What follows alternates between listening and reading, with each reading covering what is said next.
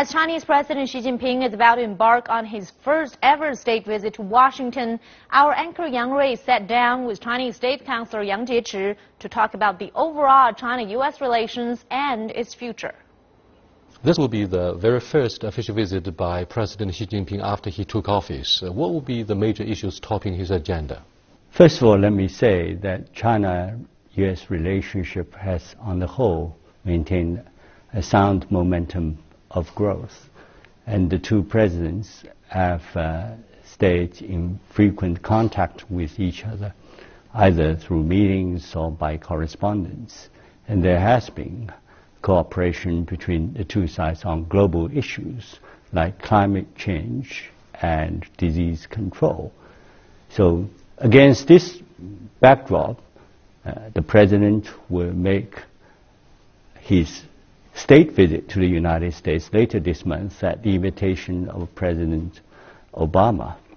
And I believe that this is a very important visit because both countries are very important in the world, China being the largest developing country, the United States being the largest developed one.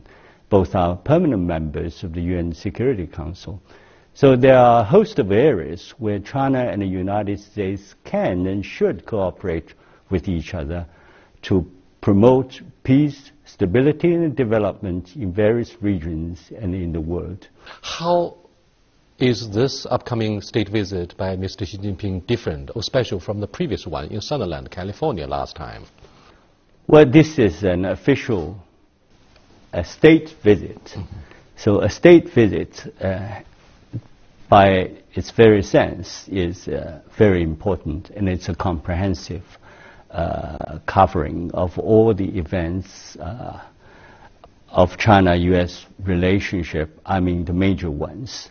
So following up on their very substantive and productive discussions at Sunderland, California and in Intai, Beijing, the two presidents will have in-depth discussion this time. First of all, I believe that they will further chart the course of China-U.S. relationship, particularly the new model of major country relationship between China and the United States. Do you think both sides, China and the U.S., have been able to reach a consensus about what kind of major power relationship should be advanced in the correct direction? Mm-hmm. Well, at Sunderland, as you know, the two presidents agreed to build a new model of major country relationship between the two countries, i.e. China and the United States, and this goal has been reaffirmed by the two presidents thereafter. And if we look back on what has been achieved, we can call it a real early harvest. On the bilateral side, our trade has been on the way up. In the year 2014, the two-way trade was about $550 billion US, and the cumulative investment both ways amounts to about $120 billion US, and there are many, many visitors crisscrossing the Pacific, and the military ties between the two countries have been further built, and there is this new visa arrangement between the two countries which actually facilitates visits by business people and students. So all this shows that a new model of major country relationship between our two countries will work in the best interests of China and the United States and for the rest of the world. What is important is really to adhere to the principles of avoiding conflict and confrontation, and to respect each other's core interests and major concerns and pursue win-win solution.